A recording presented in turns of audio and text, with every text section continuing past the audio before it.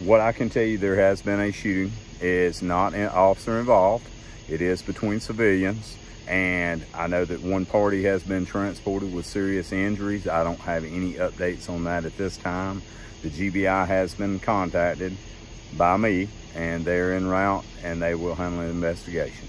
Have any arrests been made? Not at this time. Is there any threat to the public?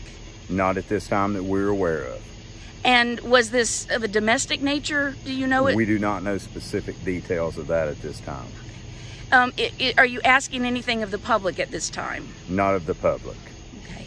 And how many people do you know? How many people were involved in this incident? At this time, 2 to 3 people is all that we know that have been involved. And what agencies are on the scene? All right, so I've got Baldwin Police Department is on scene. Alto Police Department is assisting. We've had Habersham County Sheriff's Office, and we've got a Cornelia policeman on scene as well. Is there anything else, sir, that you could add at this time? Not at this time, ma'am.